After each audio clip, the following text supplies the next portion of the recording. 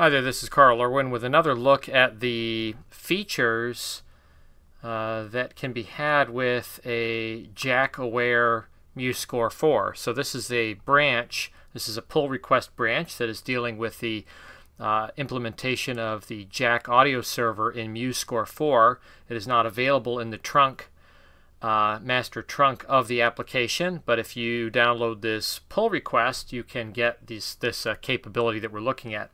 So right now I've got jack running, and everything is running through jack on the screen. You can see what I've got here is our door, which is my digital audio workstation on Linux. I'm on Linux 24. This is Ubuntu Studio 24.04. This is the latest long-term service release. Just actually hit came out of beta just a few days ago. So I've upgraded my workstations. I am in between projects. I actually just started the next project after I upgraded everything, and I'm very pleased with this is one of the smoother upgrades for Ubuntu Studio that I can remember. This one is implementing Pipewire by default, which is good. That's a good place to be rather than having to configure it yourself. And I'm finding everything works really well. I did have to create a switch here, which is something I was doing previously, so I can switch the sample rate from 44100 to 48,000. And this is necessary in order to use the regular master trunk of MuseScore 4, because MuseScore 4 master only runs in 441. So whereas the jack pull request that we're looking at right now runs in 48, there is a selector that's being developed to choose the sample rate inside of that, and hopefully that will be integrated into the master trunk once those changes are accepted by the development team sometime down the road. The the pull request is based on MuseScore 4.4, so it's actually two versions looking ahead, and it's got some extra features that are being developed for 4.4 right now. I have both installed, and I've got a selector for either one if I want to use the master or if I want to use the jack version. I've been really doing all my work out of the jack version because it's pretty stable. I just pay attention whenever a new push comes out to make sure that it is stable before I replace my current app images. But I've got our door open here, and I've got 3 instances of MuseScore open at the same time, and each one is plugged into a separate audio bus in our door. And you can see here are my 3 projects. I've got one for strings, I've got one for keyed instruments and guitar, and then I've got one for woodwind quintet. So it's actually a string quartet with section strings also for a later part in the score where it opens up to a full ensemble. And then I've got a woodwind quintet, so you have oboe, clarinet, bassoon, horn, and flute. And then I have this is just an example of what you can do with voice doubling. I've got piano, but I also have above that another treble clef piano instance. It's actually playing vibraphone parts. And this is not necessarily playable. The stretches here on the hands are not playable by a single person, but I mean, if you were doing this for real, you'd have a couple of pianos. But it makes an interesting doubling to double the treble end with that vibraphone sound. I have it mixed down a little bit. And then also I have found for some of my scores, I'm using the classical guitar, nylon string classical guitar sounds, but I'm also doubling it with a harp, and it's playing identically the same part.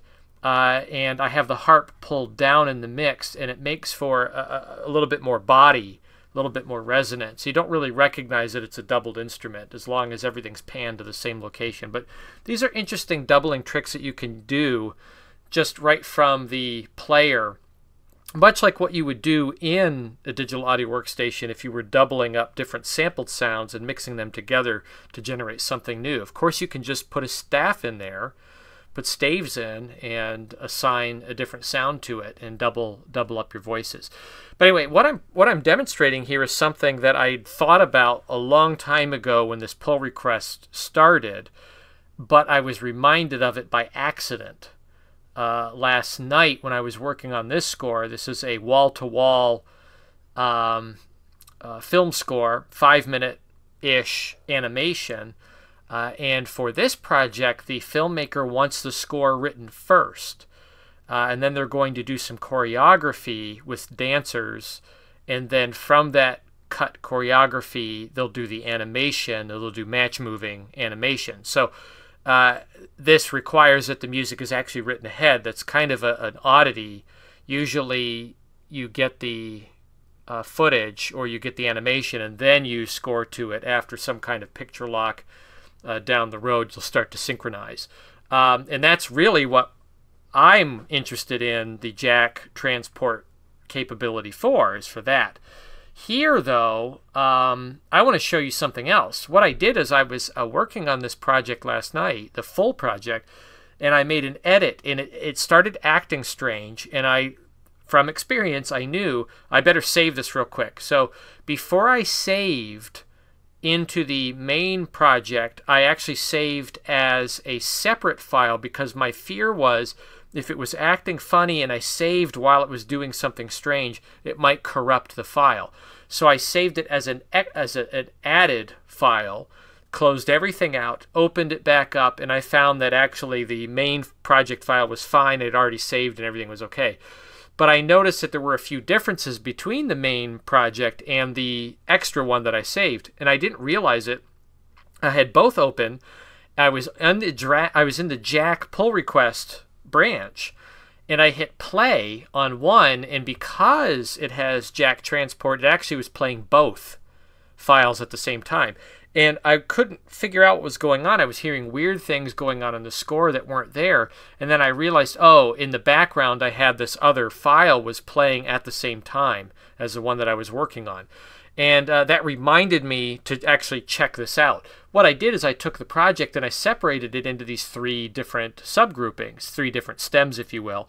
And then what I did is I brought these 3 stems into our door, into 3 buses. And then that goes out through the master to the sound card. And then inside of the 3 buses, I put some effects. I put a compressor for each one, and I put a reverb instance that's slightly different for each one. And then in the master, I placed another compressor, another reverb for a finish reverb for the whole thing, and then an equalizer, and then a little bit of a tape simulation for mechanical simulation and saturation. And I'm demonstrating here the fact that you could actually mix down live multiple MuseScore 4 projects, and they will synchronize together because of the jack transport function. So everything is running through jack transport, and I'll just demonstrate this for you real quick. Find a good place to start. We'll start right here.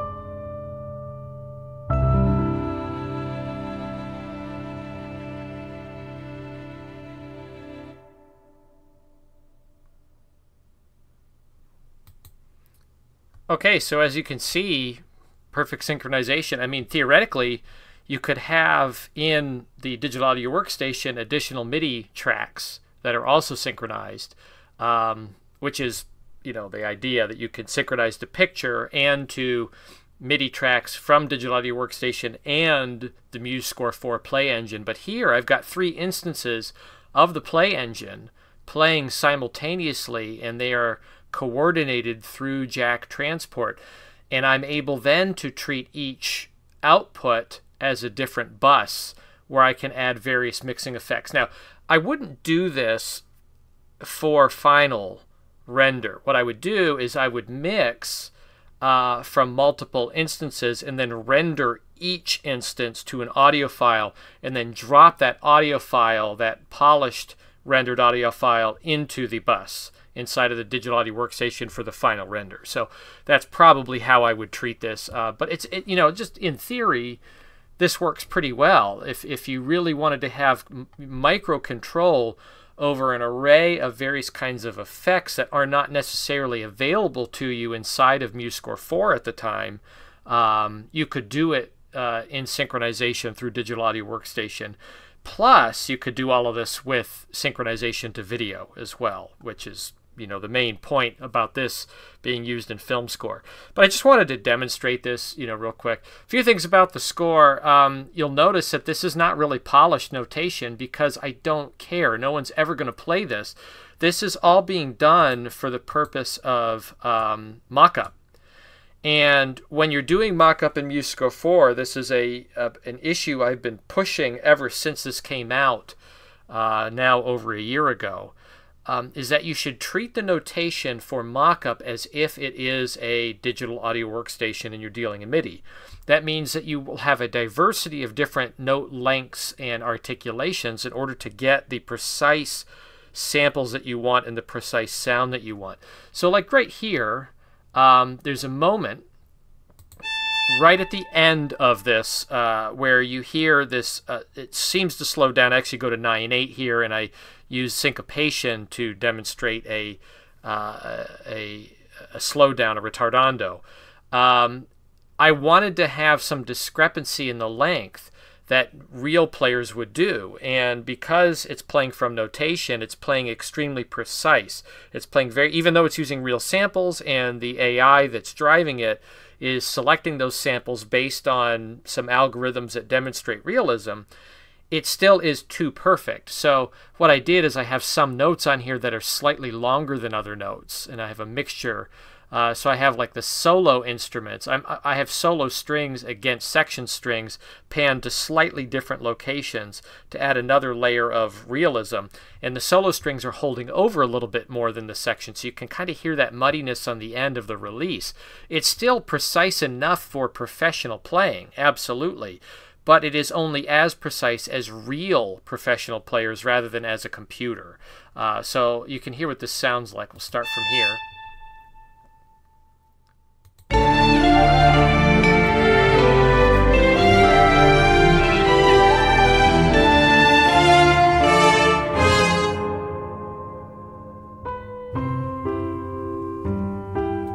So you can see how this is applied, right? You can really get quite particular with your articulation choices and dynamics. You put an oversaturate the piece with dynamic changes that will emulate the musicianship of a real person playing a real part. This might just be written as forte here on this horn part. But if you place in specific dynamics, it will better emulate what a real person would do. Likewise, I see how I have notes cutting off earlier or late. So this is tied over to one extra beat, which a real person may do that on that part. This is short by a beat, which a real person would take a breath between these two little phrases here. So you have to think about how a real player plays, particularly with the wind instruments, putting gaps in there to create breathing where breathing would be. Even though this probably would not be notated like this, it'd be a little cleaner, like with one dynamic, and then this would be a dotted half note to fill out the measure. And there might be a breath mark or something put in there, but here what I'm doing is I'm notating the actual humanity of the performance in places where I think that I need it. So Just a few ideas there about using MuseScore 4 for realistic playback. It's already quite realistic. They've done an amazing job with the play engine, but just little nuanced things you can do in the notation for mock-up purposes, assuming nobody's going to be reading these parts specifically. So very modular layout. I mean, I can lay everything out here and have a workflow for a project. And all I need to do is open up the different, you could have a session manager, but you could open up each one of the projects, and they should automatically connect in the patch bay the way they last were connected. If you save like in a Carla patch bay, if you save that session, it should do that automatically. If not, it's really no big deal to just plug things in wherever you need to. I'm using PatChance here for my session manager. So anyway, that's what I wanted to demonstrate. Just a few little things that you might not have thought about that you can do with MuseScore 4 in this Jack transport pull request branch. I really hope that this gets cleaned up soon and this gets put in at least by version 4.4. I know 4.3 will be coming out pretty soon.